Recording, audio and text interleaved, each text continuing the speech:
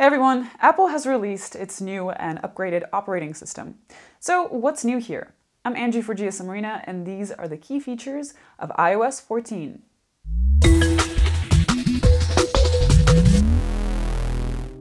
iOS 14 has been released and is available for download if you have an iPhone 6s or any iPhone release since then. This is starkly different from Android 11, which is currently only available for Pixel devices and is yet to be rolled out to other Android phones. Yeah, Apple having such tight control over their hardware and software allows them to offer an incredible level of software support to their users. So what's new here? One of the biggest changes of iOS 14 has to do with widgets. For the first time, you can add widgets to your home screen and have useful information available at a glance. The widgets can be set in one of 3 different sizes. There's also a neat way to automate your widgets called a smart stack. You can put multiple widgets in a stack, and depending on the time, location, or activity, a different one will be displayed to you. There's also a new option for organizing your apps called the App Library. It's Apple's version of an app drawer, and it's always the rightmost home screen pane. The library will sort the apps into categories for you. Another new feature is the option to change the default web browser or mail app. Unfortunately, it only works for these 2 apps, while we would have loved to change our default Maps app. Communication with your iPhone has also seen some welcome upgrades. For starters, incoming calls won't take up the whole display anymore. You'll see an incoming call bar up at the top of the phone, which you'll use to accept or reject the call. Video chats through several apps, including FaceTime, now support a floating picture in picture mode, so you can minimize your video feed and do other things in the background. This works for most video apps save for YouTube, where it requires a premium subscription.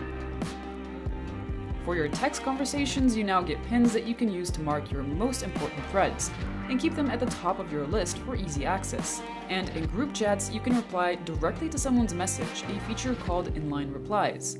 After this, you can view that specific interaction as its own thread if you want to. You can also type someone's name from the chat to directly message them.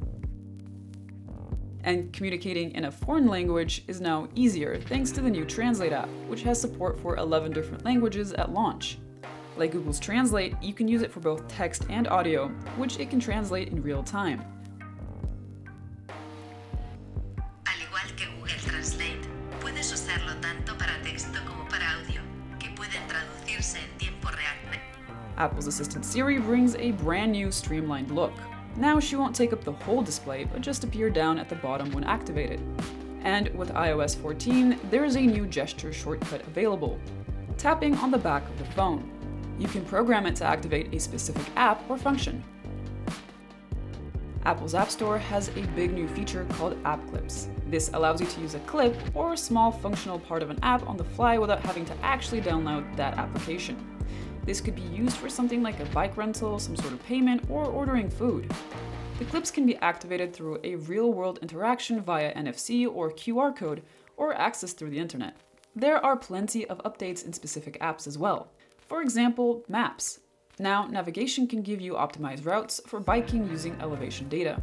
There is also information about speed cameras and red light cameras. The Health app now includes sleep monitoring to make sure that you get enough rest. It also gives you reminders about headphone volume to help you preserve your hearing. Apple claims better camera performance with the new update with faster processing times for your shots, and there's a new exposure compensation control. AirPods have some new features, including spatial audio and automatic switching between devices. And there are a bunch of new updates that have to do with privacy.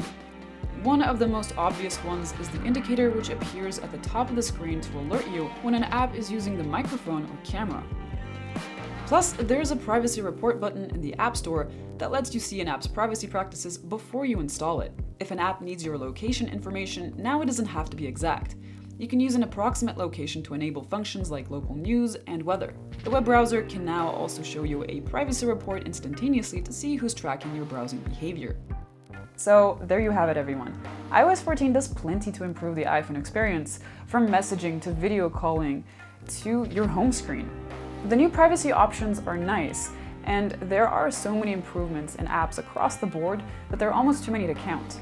The best part of it all is that you can download iOS 14 right now as long as you have a modern iPhone, and you don't have to wait, unlike for Android 11. Thanks for watching, everyone. Stay safe, and I'll see you guys next time.